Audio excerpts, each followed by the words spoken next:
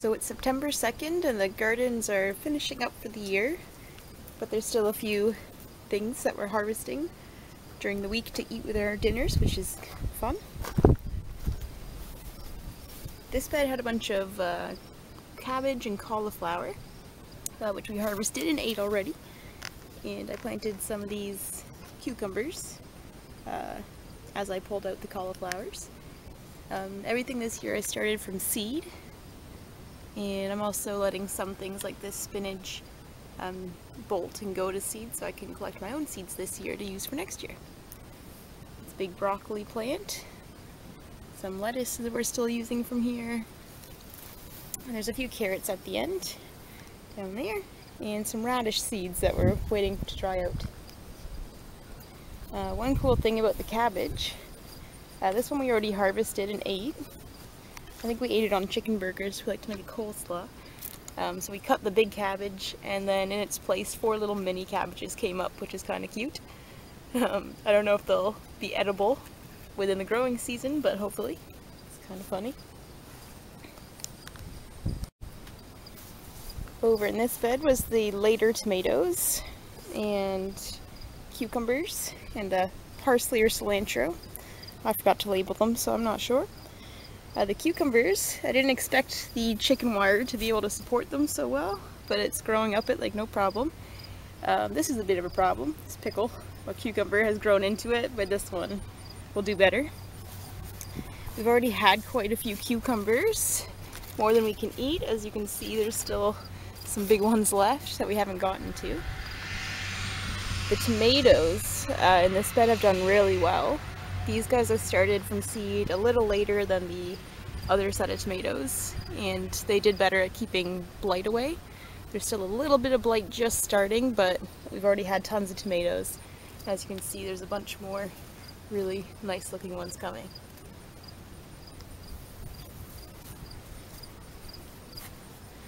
I made my own little trellis here out of string. It worked okay, but some of them fell over a little bit. Next year I'll get some more tomato cages. You can see a few fallen over ones there, but there's still so many tomatoes to come. We've made, I want to say 4 pasta sauces, and just from this year's tomatoes, and we'll definitely have at least 2 more. Parsley, cilantro, another cucumber plant, 2 cucumbers down there, there's another one inside of here. So yeah, that bed's done really well. Next to tomatoes and cucumbers, we have the wildflower bed. The black-eyed Susans are doing the best this year. We also have a new chive at the end, because I didn't know where else to put them. And behind those, we have our sunflowers, which are just starting to come out now. I won't even guess how tall the tallest one is, but it's probably 3 feet taller than me. At the base of the sunflowers, we have our bean plants, which are still producing beans. We had tons of beans off of here. Like some weeks I think we had beans nearly every night because we were just trying to eat them all. But they have slowed down quite a bit at this point. Well, we could probably do another dinner off with them though.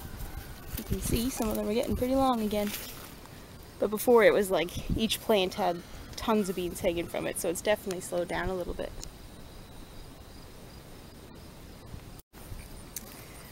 This bed are strawberries. I think what's happening here is these 2 older plants might be kind of coming to an end, and they've sent out a younger runner over here.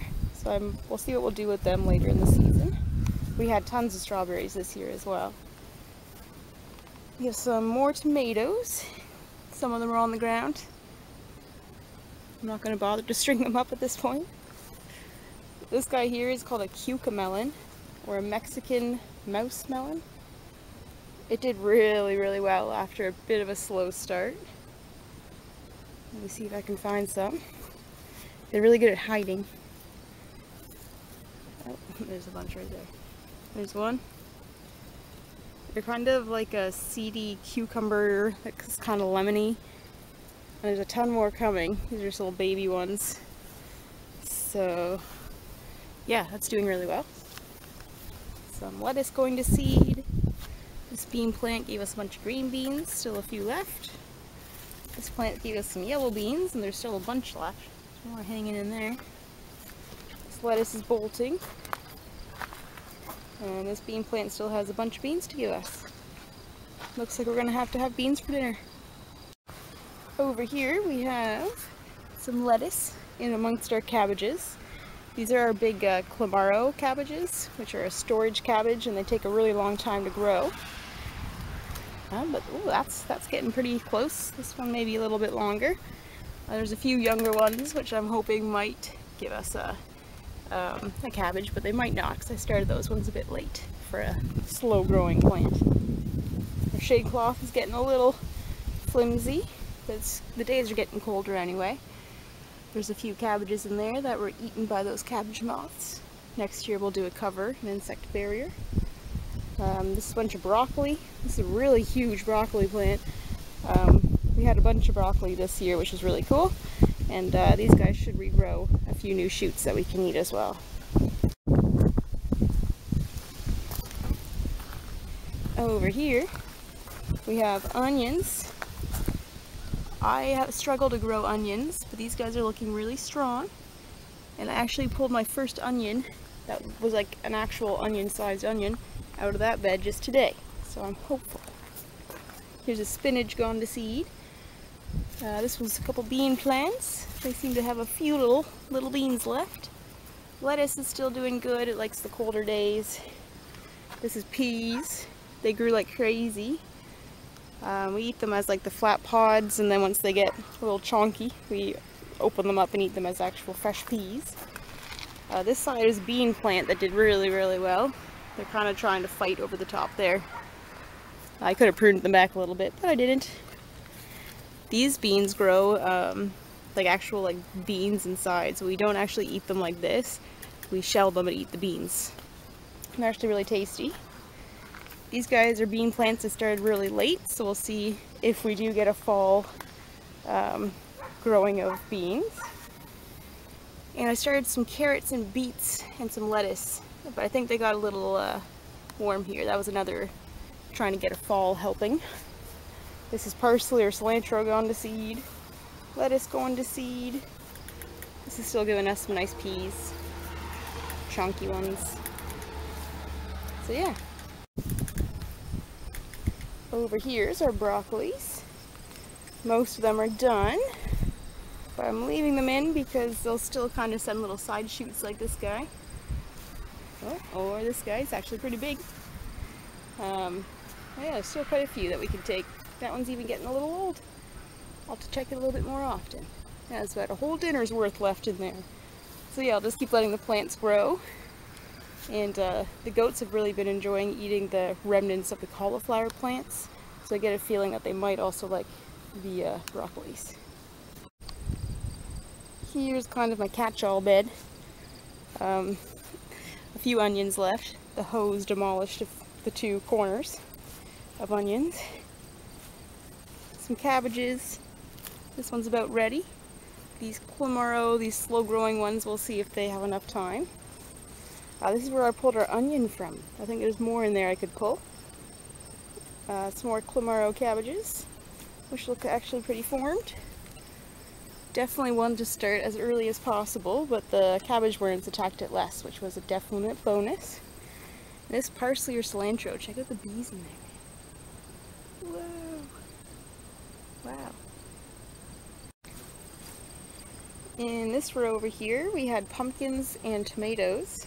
These were my earliest tomatoes, so they were attacked by blight pretty badly, but we still got a whole lot of tomatoes off of them. You can see the browning leaves there showing blight. This will probably be this plant's last flushing of tomatoes. But I thought this pumpkin plant was only sending out male flowers, but today there's a female one, and that one should turn into a pumpkin if it has enough time. Over here we had a bag of potatoes. I planted a ton of seed potatoes, some way out over there beyond the shade.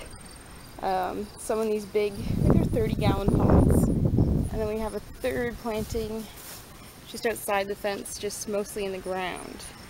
And the ones in the pots didn't do as well, but we haven't harvested this one yet, but one over there I did the other day. This guy. They were Yukon Gold potatoes. I probably got, I don't know, maybe 10 potatoes out of it. So we're hoping that the ones in the ground, which look like healthier plants, I'm hoping those will give us even more potatoes.